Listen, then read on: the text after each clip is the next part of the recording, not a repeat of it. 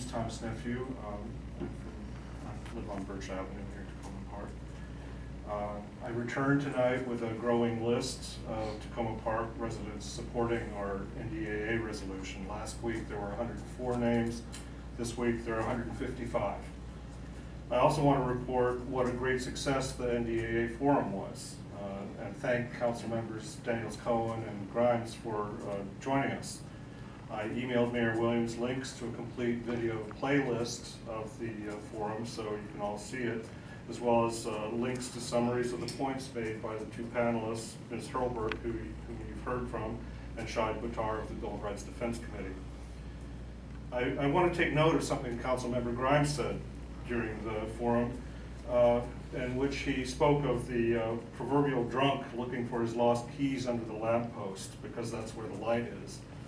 Now, I know he didn't mean we were the drunks, but my point is rather that we're not looking for a door key we dropped, whether by mistake or in some kind of stupor, and the City Council isn't a motionless lamppost either. We're looking for help from our City Council, a spotlight, so to speak, to regain the rights someone else swatted out of our hands and into the dark. A public City Council resolution, publicly deliberated, could shine that spotlight in a way no personal protest or note ever could. Some continue to take the view that non-city issues aren't proper subjects of official council concern. My answer is not if the city charter and municipal code are any guide.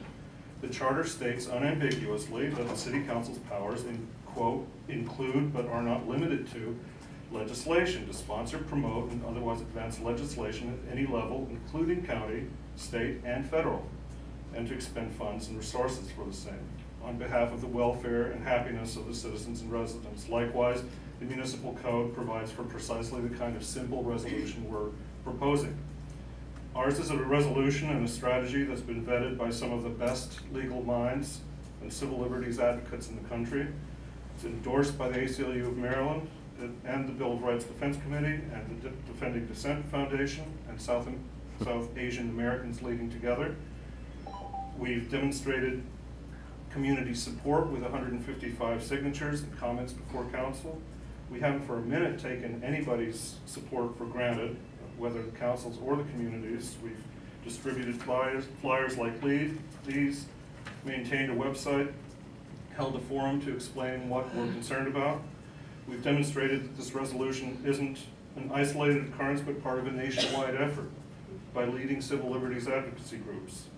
The NDAA is a huge assault on due process, the rule of law, and civil liberties as we've known them. I'm pleading for Takoma Park to stand tall against it. And I, again, respectfully ask Mayor Williams to place this resolution on the council agenda. And I have the list.